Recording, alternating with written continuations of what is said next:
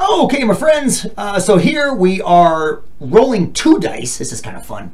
And we are adding together the numbers that we get. All right, what sum do you think is most likely, least likely? Your choice on that. We're going to figure it out here in a second. Let's fill in this table to decide which answers are theoretically most and least likely. Actually, let's just use this table to decide all possible outcomes. I put sums go in the light blue area that a couple for you. Okay, so yeah, 6. This is 6 because if you add 2 plus 4, you get 6. This is 5 because if you add 4 plus 1, yeah, the first die is up here. Actually, give me 1 second. Okay, I think I like that a little bit better. You have the different colors of the different die. So the first die is green, the second die is kind of an orange. So that way, if you roll a 1 on the green die and a 1 on the orange die, you're going to get a 2 overall. Ooh, font size did I use here? 16. Let's make them all 16 and bolded. Okay. Let's see. If you roll a 2 on the green die and a 1 on the orange die, that's going to be a 3. A 3 on green and a 1. Hopefully you're seeing this is going to go up by 1 each time, isn't it? 2, 3, 4, 5, 6, 7. Okay, let's go to the next row. A 1 on the green and a 2 on the orange is going to be a sum of 3 again. It's the same as a 2 on green and a 1 on orange, except we reversed the colors of the of those outcomes on the individual dice. So, okay, 2 and 2 gives you a 4. 3 and 2 gives you a 5. 4 and 2 gives you a 6. 5 and 2 gives you a 7 and an 8. Hopefully you're seeing kind of the pattern here. 1 and 3 gives you a 4. 5, 6, 7, 8, 9.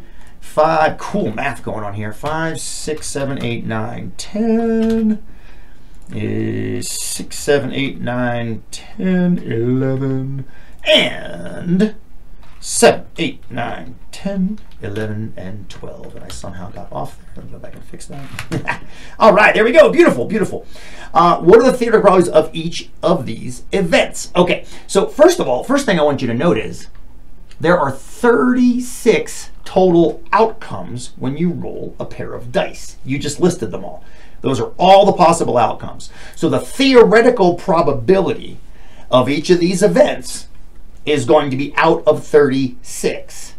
So what you have to do first is go up and see how many events do each of these apply to. The theoretical probability of a sum of 2, well, there's only 1 2.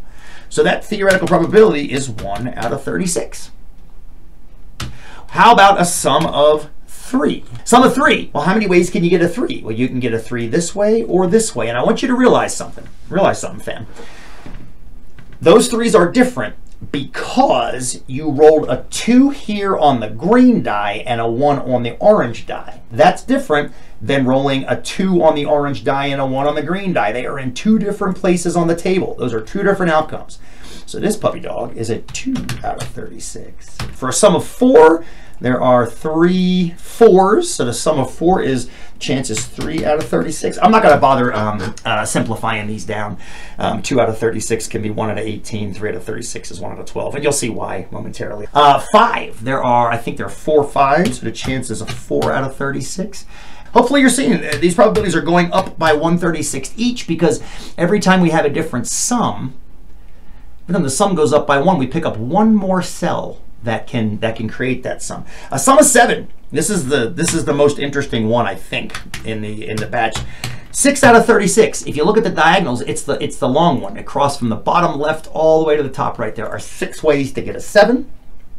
And you might think that 8 is going to go up again, but it doesn't. And you can see why. 1, 2, 3, 4, 5.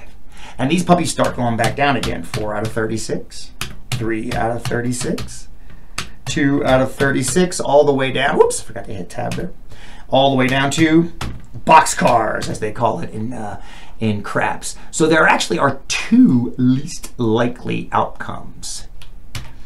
A sum of 12, which is called boxcars, and a sum of 2, which is called snake eyes. That's if you're playing craps.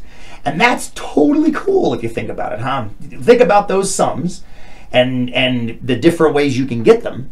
The events, the 36 outcomes are all equally likely. It's just as likely as you roll a 3 on green and a 3 on orange as if you roll a 5 on green and a 1 on orange.